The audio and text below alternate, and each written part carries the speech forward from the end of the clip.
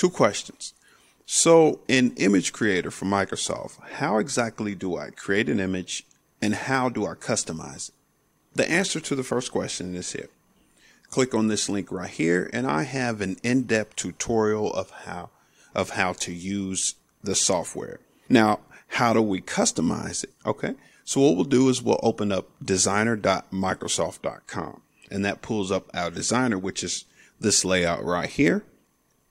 We'll start over from the top left. This right here is our hamburger menu. Okay, so we click on this and it shows us our latest creations. This is our home page right here. Click on that if we want to go back to the home page. And across the top, we have a button for a new design. Here's our download button. And here is a send Microsoft feedback button. So go ahead and let them know how much you appreciate the software. And this right here is our profile link there. Now we'll go back to the left hand side and drop down to the next area here. And this is our templates. So we have our templates and basically I would use the templates for getting started. Okay, so my media tab is probably the tab you're going to be using the most often because it allows you to upload from your computer, from your phone, Google Drive, Dropbox, Google Photos, etc. There you have it right here in this area. It also has a generate button so you can generate some extra content if you like. Photos right here. You can pull in photos to add to your artwork, the graphics, and videos. This right here is the text section. So you can add text, of course. And down here is your branding kit. All right. So if we clicked on this photo here, it will bring up this little bar here.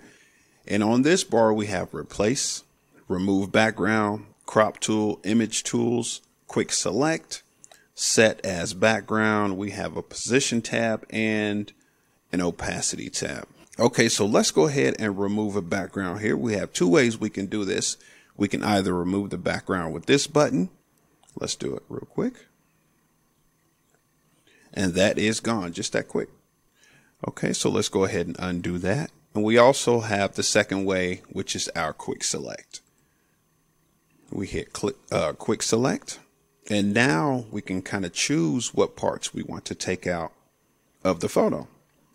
Okay, so let's remove the background here, but let's go ahead and add some more as well. So what we'll do is we'll hold down Shift, make sure that whatever we wanted to select is highlighted here. We'll hold down Shift again and probably the tail. There we go. And let's click on Remove Object. Gone. Okay, so it missed some pieces here, but that's okay. We'll go in and make sure it's gone here. Click on that. There we go. Remove object should be gone. There we go. Now that is a nice clean cut. And only thing you'd have to do, of course, if you wanted to leave it white background, that's fine. But if you wanted to add a background to it, you could do that as well. So you would just step over here to visuals, click on photos or graphics and pull something over. And you are absolutely ready to go. Okay, so let's try another one real quick. Click down here where we can make pages and I'll show you how to do that in a moment. So let's just say with this photo, we wanted to add a blur to the background. So what we'll do, we'll punch in on the photo here. Click that and then let's hit blur background. You see how I blurred it up a little bit? Okay, let's undo that and show you again. Press undo. Now let's blur the background. There we go. It's just that simple. That is nice. So now let's try a filter here. Let's add a filter to that. Have several filters here. How about lo-fi or lively? Let's do lively. Change the color entirely. Looks nice. And how about warm maybe?